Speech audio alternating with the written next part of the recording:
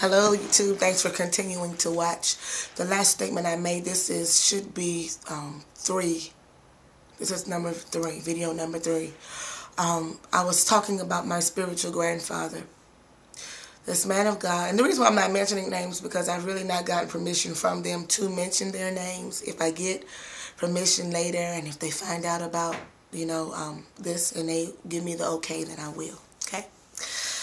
This man of God in which I'm talking about, I was saying how when I was first called to preach to the ministry, I was called in the Baptist church. And my pastor at that time told me, hey, listen, you preach the word. He trained me up. He stuck his neck out there for me because being young in ministry, you say all kinds of things. Very zealous, oftentimes very inexperienced, but he never discouraged me. And to this day, still supports, and I know he prays for me.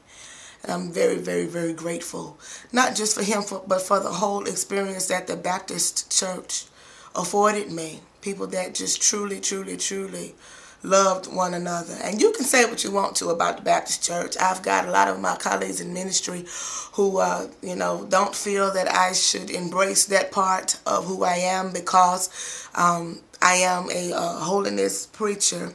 But I went to a Baptist church, and in the Baptist church, I lived holy to the best of my ability. I did speak in tongues in the Baptist church. They didn't know. They didn't know I did, but I did.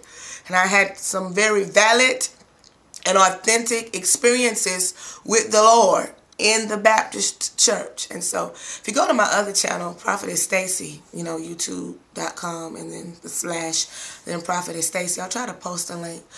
What I've started to do is I've started to post videos of old footage.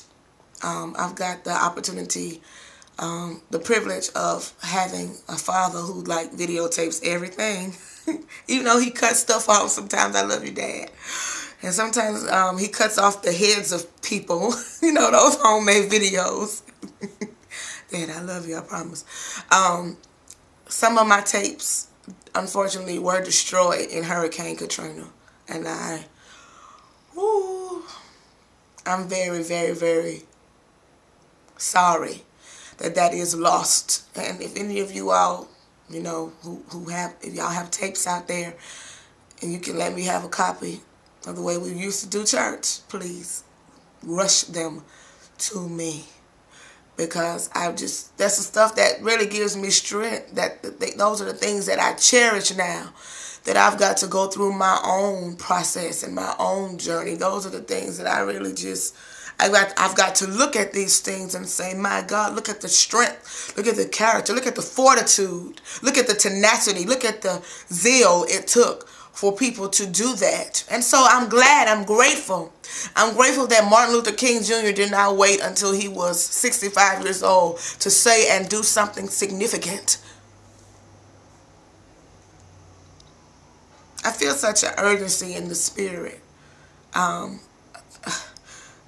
Many of you all who are used to me just poking fun and just light talking and just, these videos are probably a little bit different, but it's also a part of who I am as well. Prophetically right now in this hour, I feel like I am literally positioned to stand in the gap, to even bridge the gap of the generations. It's a huge responsibility because I've got to talk to a people that are too young to really be able to appreciate what has been done. And then I've got to talk to a people who are older and who don't feel as though they've got to relate because they've basically paid their dues and done their work. And so we kind of fall in the middle, I guess it's also having to do with my physical age. The fact that I'm leaving the young and because when you're young, you're able to make certain mistakes, and people say, oh, bless their heart, they're just young.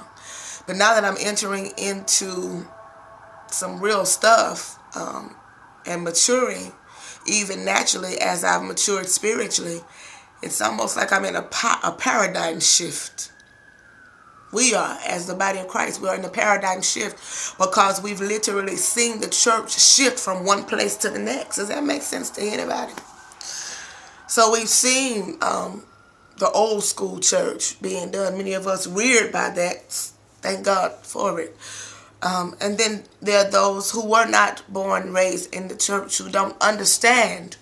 And so, it's quite a job.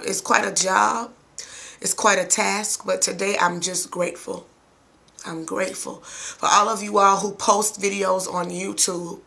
Man, the Clark sisters, I'm talking about back in the day. You know, the things that I listen to on YouTube are like stuff that are way older than me. Like the Mahalia Jackson footage and the Mattie Moss Clark footage and the footage. Just recently someone posted footage of James Cleveland's funeral.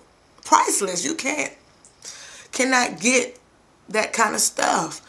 I mean, it's awesome. Even the Church of God in Christ footage from back in the day. Hey, got to give a shout out to the Pentecostal Assemblies of the World. I was a part of that.